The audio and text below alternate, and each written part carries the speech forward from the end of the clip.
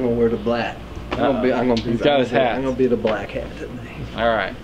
Let's see. Let's change areas here.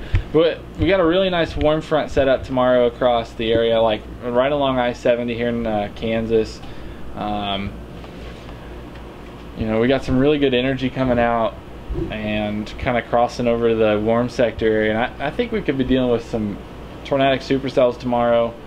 I think they may take a little bit to get going just because there's going to be a pretty decent cap in place, but I would say by, you know, by 5-6 o'clock tomorrow we should probably get towards development, and probably some tornadoes right at dark, maybe just a little bit before, hopefully. But ooh, look at that, the boundaries lighting up. 30. What was it? Oh, boom. It's over. I'm taking some Cordastro. This is new stuff I'm trying out.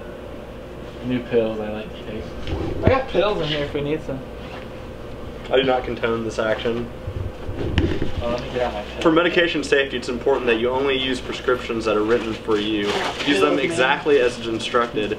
Do not attempt to take other individuals' medication. This can result in harmful side effects and a detriment to society in general. I got fish oil, linoleic acid. I only got one pill left. It's all depending on, you know, what your shear is like in terms of your boundary. So if your boundary is oriented like this and your shear is like this, you're going to get a whole line of storms up that boundary. But if it's crossing it and they're perpendicular, I know I'm switching back and forth here. I'm looking at, I want to slow it down here. Slowing her down. I'm gonna look at Tuesday first so we have an idea, because we only right now we only paid for one night. Yeah. But even though we booked 2, she didn't make us pay just in case we decide we want to go somewhere else. Oh, so, that's very smart of her. Yes. So. Even though our keys work for 2 days. Yes. Ah. So we know tomorrow's target. It's pretty clear. I think we're going to be right here. By the way, just because you love Jesus doesn't mean you can't curse. I mean, it happens. We're all sinful, right? No, Chris. If you curse, like if you're, say, storm chaser husband, if you or a wife happened to tell you to drive through the path of a tornado. Yes. All right.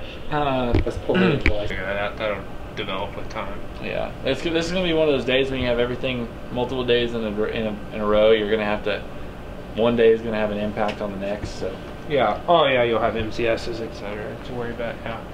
Well, I'd say for today, let's just eat some Mexican food tonight, enjoy ourselves, and get ready then, because not much of a reason to get moving too quick anywhere tomorrow. Perfectly down with that. So.